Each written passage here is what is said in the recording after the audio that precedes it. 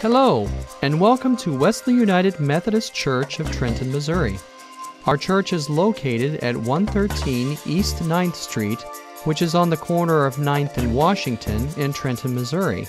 You can call our office between the hours of 9 a.m. to 3 p.m. Central Standard Time, Monday through Friday at 660-359-6762, or visit our website at wesleyunitedmethodist.us. Now we invite you to open your heart, mind, and body to the Word of God with Reverend Barry Boulware.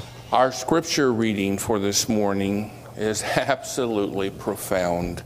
It's found in the book of Deuteronomy. Moses is about ready to say goodbye to the people as they enter the promised land. And he says to them, "Now what I am commanding you today is not too difficult for you or beyond your reach. It is not up in heaven so that you have to ask, who will ascend into heaven to get it and proclaim it to us so that we might follow it? Nor is it beneath the sea so that you have to ask, who will cross the sea to get it and proclaim it to us so that we might obey it?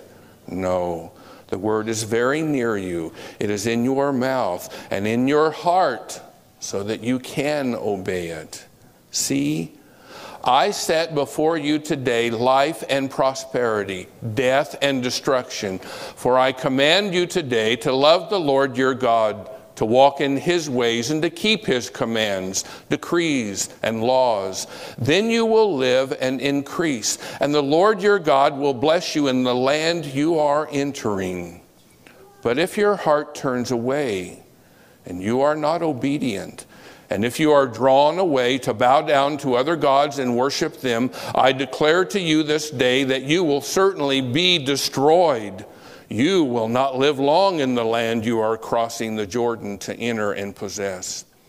This day I call heaven and earth as witnesses against you, that I have set before you life and death, blessings and curses.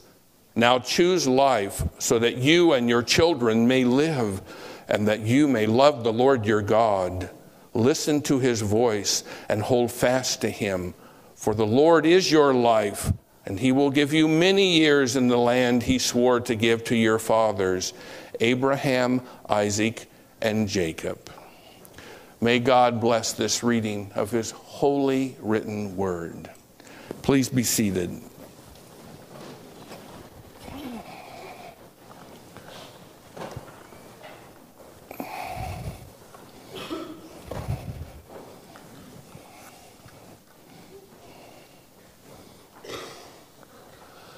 4 years ago, George Weigel's new book came out entitled The Cube and the Cathedral. He begins by telling when he was in France on a very hot day back in 1997. And he said one of the things that he was eager to see was the Great Cube, which stands just across the Seine River from the Champs-Élysées and the Arc de Triomphe. He had heard so much about this new structure, how absolutely huge it was, and what a great statement it gives of the modern age. Shaped in the form of a massive cube, it stretches almost 40 stories high, which means it's somewhere between 400 and 500 feet high. And it is 348 feet wide, which is greater than even the length of a football field. And it's made up of glass and nearly 2.5 acres of Carrara marble. But the one thing that caught his attention the most was the way all of the promotional materials talked about the size of this cube. Without fail, all of the promotional materials pointed out that this ultra-modern and highly secularized piece of architecture was so massive that you could actually fit Notre Dame Cathedral inside of it with all of its towers and spires, with room to spare. Weigel thought about that, and he realized that it was a powerful parable of what has happened in France and throughout most of Europe in the last few decades. The culture and the civilization that had been built over the centuries by the Christian faith was now being dwarfed and diminished by a new kind of religion. And what is the name of that new religion? Simply put, it is the religion of secularism that is sweeping across the world and bringing to an end the influences of the Christian faith. And so Weigel has an interesting subtitle for his book. Underneath the title, he writes, Europe, America, and Politics Without God. And that pretty much sums up the road upon which we've been traveling, doesn't it? Instead of deriving our inspiration from our faith in God, we now derive it more and more from our faith in human achievement.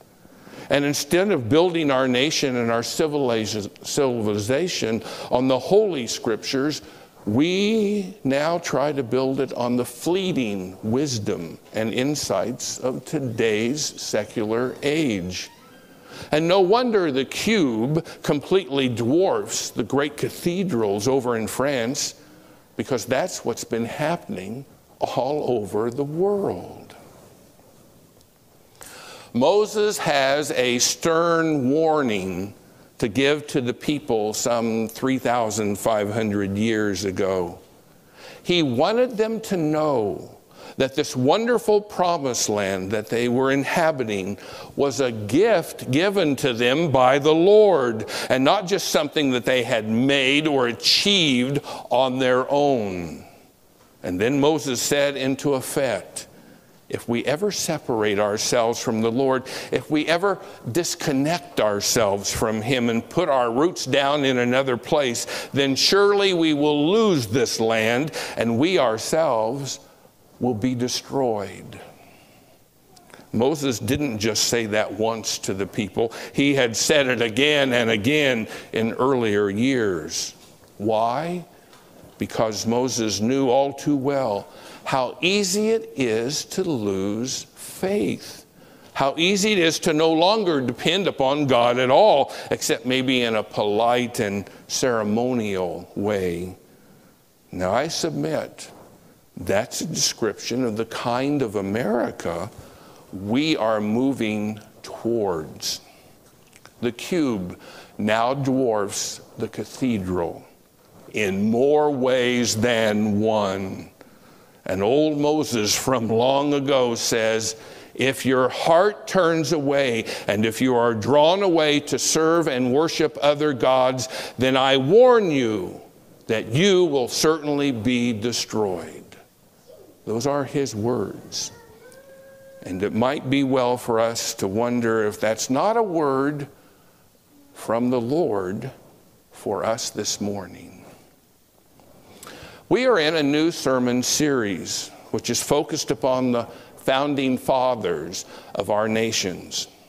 Last week we quoted from modern day historians when they all say the same thing. This is a quote that historians quote themselves. If you want to control the present, then rewrite the past so that you can control the future as well. And I just believe there's all kinds of truth in that statement. And then we pointed that back in the 1920s and 30s and 40s and 50s, historians here in America began to write history from a secular point of view, an historical perspective that deletes faith and beliefs in God altogether. Because if that can be successfully done, then politics and policy which direct this nation can likewise be rewritten. Please hear me say that the one thing worse than having a bunch of politicians who would be secular and void of Christian teachings would be to have a bunch of politicians who are misinformed and extremist in their Christian beliefs.